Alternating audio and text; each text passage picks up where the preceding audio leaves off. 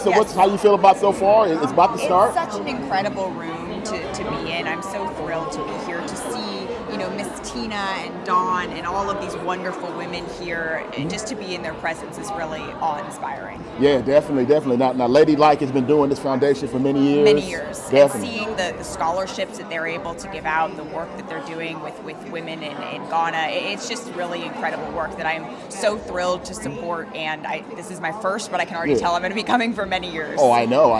Tell everybody what you do as well. Yep, so I'm a sportscaster for ESPN, and so being here was really important to me because I think so often we're the only ones in the room, we're the only black woman in the room, and so to be in a room full of peers, I think is really incredible. Very good. Last question I got for you. For any woman that's looking on that may want to be another sportscaster like yourself one day, and that's why I had them tell them what you do, tell them what they need to do to be at the level that you are. Be you. Everybody else is taken.